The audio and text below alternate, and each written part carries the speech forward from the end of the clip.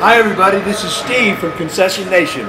Today we're going to talk about the water system and how it functions in a food trailer. There's water pump, water heater, plug. Always best practice. Hey folks, with our operations manager Larry, who's going to detail how this system works step by step. Thanks, Steve. So the water system is unique because there's several steps.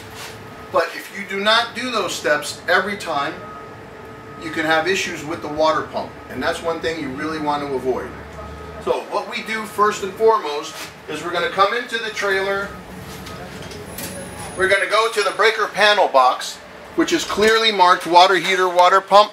And we are going to switch off the breaker to the receptacle that the water heater and water pump are plugged into.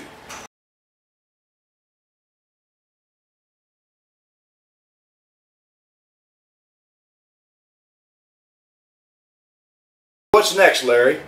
Well, the next step is to make sure that you open up the valve where the water is going to go down into the tank. If you leave that valve closed, right, water will still come through, but it's going to bypass the tank and the pump. So what you want to do is you just want to open that up by moving it down. So now it's in a vertical position, and that means that water can easily flow in from the outside and down into the water tank below. Great.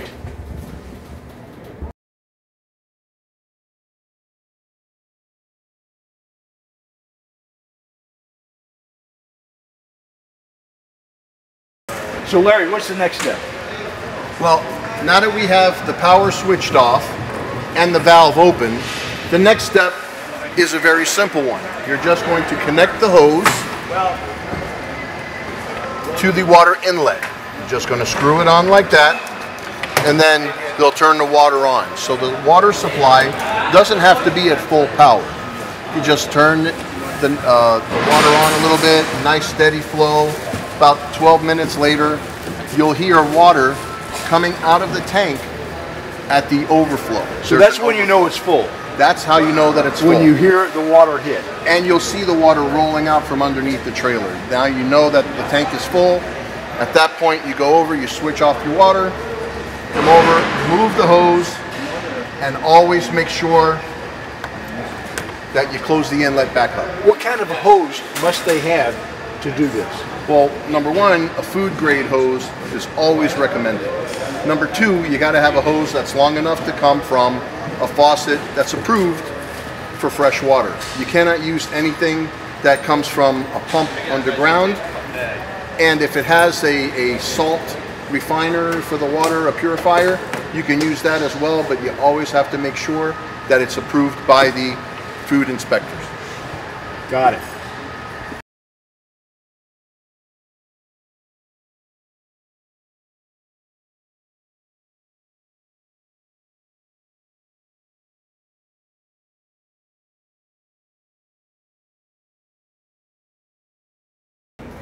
So Larry, so now that we've turned off the switch to the water pump and the water heater, we have now put a hose out and we've filled the tank with water.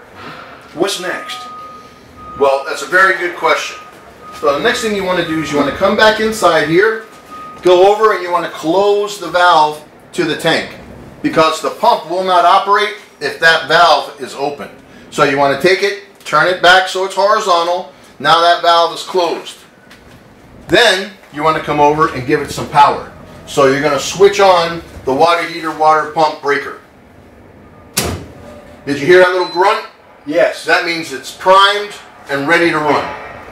So your next step, turn on some water.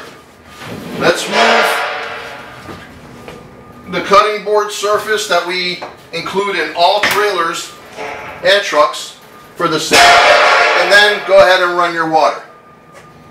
Whichever one you want to put on first, make sure the air goes out of it. Good. Nice. You can shut that one off, turn on your hot water.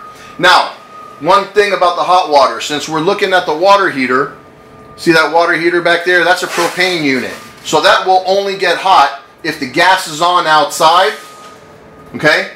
And you activate your hot water faucet. Now the hot water will come out once there's propane. But now you're not going to get hot water because we don't have propane in the tanks. But it'll still run, so go ahead and try it. So propane must be turned on for it to get hot. Correct. You got to have propane to the propane water heater in order for the water to be hot. Okay. But go ahead, it'll still run.